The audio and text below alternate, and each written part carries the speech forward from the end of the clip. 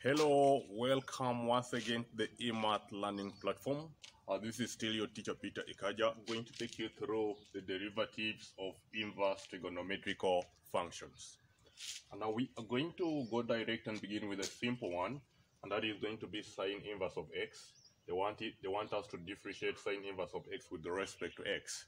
So what basically do we do here? Of course, we have to begin by letting y to be sine inverse of x, the function we are given.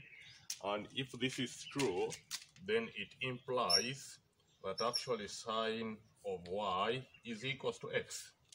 It implies that sine of y is equals to x. Then from this point, we are going to simply differentiate both sides with respect to x. So I will have derivative with respect to x of sine y is equals to derivative with respect to x of x. So that is going to be our next step. Now, when you're differentiating sine y, you need to be a little bit careful. Why? Because you have to first differentiate the angle with respect to x. That will give you dy dx. Then after you differentiate sine of y to give you cos of y. So it means you shall have cos of y, but dy dx. Don't forget that, because the dy dx is obtained by differentiating the angle with respect to x.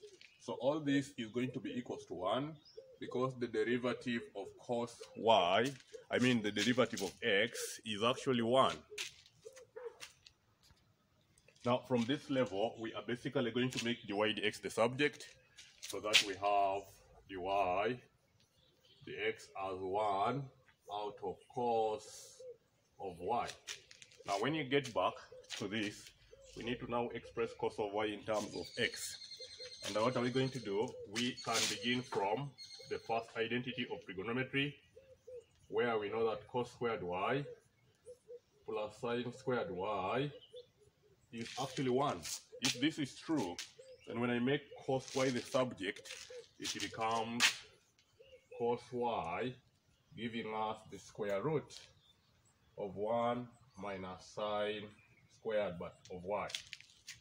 So cos y becomes that. Or if not, someone can go back and use this with the right angle triangle, uses Pythagoras theorem, and still gets back the same expression. So it means now dy dx is going to be 1 out of square root of 1 minus sine squared of y. But remember, we know sine of y as x, as you look at it here. Sine of y is x, so it means I'm going to substitute x here. But of course, this is squared, meaning we shall get our dy dx.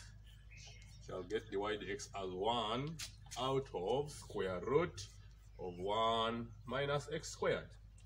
So when you differentiate sine inverse of x, you actually get 1 divided by the square root of 1 minus x squared. Let us move on to another question. So question 2 tells us to differentiate cos inverse of x with respect to x. Definitely we have to begin by letting y to be cos inverse of x, like we did in the previous question, so that now this implies that cos of y is actually x. Then we again differentiate both sides. We shall say derivative with respect to x of cos y is equals derivative with respect to x of x. So now when you differentiate cos y with respect to x again, you first differentiate the angle. That will give you dy dx. So it means at the end of the day, our result will be negative sine y, but dy dx. All this equals to 1, because when you differentiate x, you get 1. So from this level, we again make dy dx the subject, and as you can see, we can have this negative affecting the 1, so that we have negative 1 out of sine of y. Then again, we can go back to the first identity of trigonometry, or we can basically use a right angle triangle with incorporation of Pythagoras theorem, and then the SOHCAHTOA to help us find sine of y in terms of x. But for this case, I will simply say from the first identity, sine y is also going to be as good as the square root of 1 minus cos squared of y, meaning that dy dx will now be negative 1 out of square root of 1 minus cos squared of y. But remember, cos of y from the beginning here was x, so it means at the end of the day our final answer will be dy dx, giving us negative 1 out of square root of 1 minus x squared. So now you realize that when you differentiate cos inverse of x, you actually get negative 1 out of square root of 1 minus x squared. So in other words, the derivative of cos inverse of x is simply the negative derivative of sine inverse of x. That is a relationship that we can easily observe. Let us move on to tan inverse of x. Okay, so we again letting y to be tan inverse of x, and this implies that tan of y is going to be the same as x. We then now get the derivative with respect to x of tan of y, giving us the derivative with respect to x, but of x. So when you differentiate tan y, now we are going to get sec squared y, but dy dx. The dy dx comes from the derivative of the angle, is equals to automatically 1. Then it means we shall now say dy dx is going to be 1 divided by sec squared of y. But remember, sec squared has a very good relationship with tan, whereby we know that sec squared is the same as 1 plus tan squared of y. So it now definitely means that we have dy dx as 1 out of 1 plus tan squared y. But remember, tan of y is already x, so it means I will basically substitute the value of tan y, but I square it, giving us the final result as dy dx equals to 1 out of 1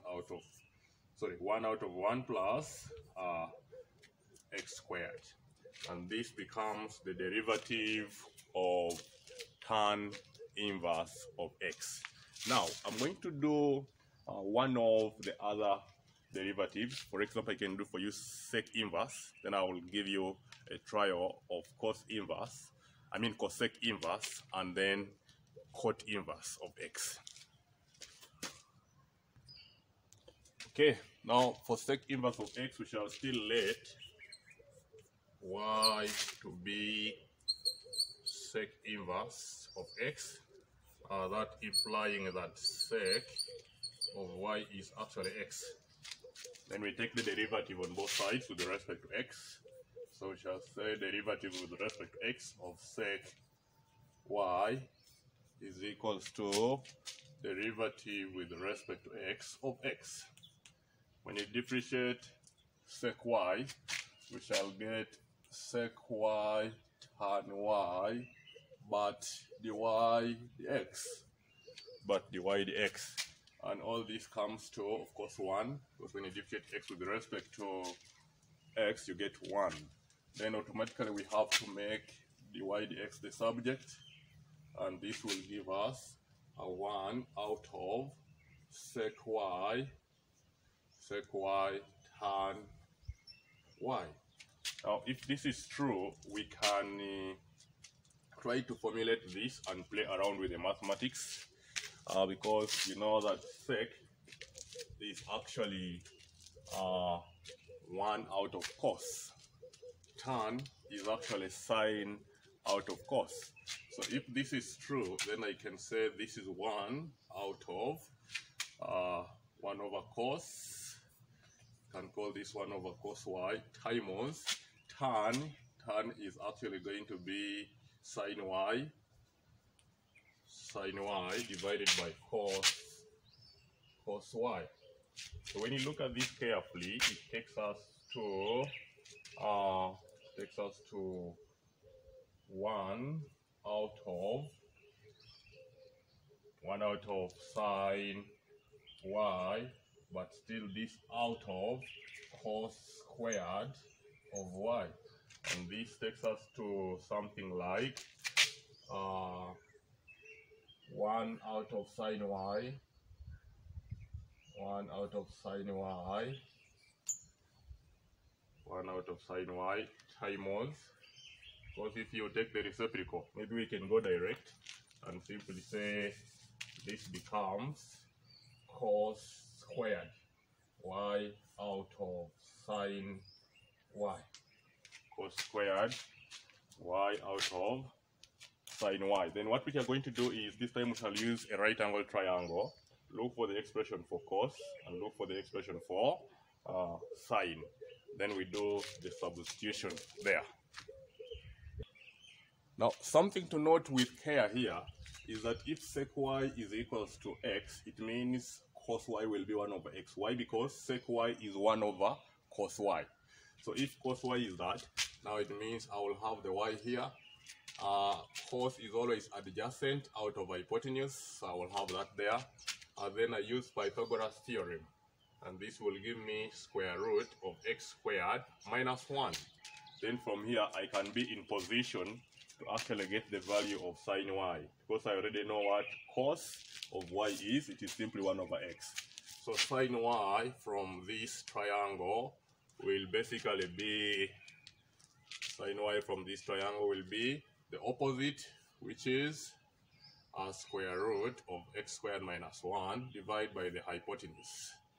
So what does this mean now? It means the dy dx we had here now is going to turn out to be dy dx equals to cos squared. So this is going to be 1 out of x, but squared, then divided by sine of y. But sine of y is the square root of x squared minus 1, all this divided by x. And if you multiply this numerator by the reciprocal of this denominator, it gives us dy dx as, it will give us 1 out of x squared times x, but out of square root of x squared minus 1. And when you look at this, the x can reduce with this, and if that reduces, then it means we shall get the answer as 1 out of x square root of x squared minus 1.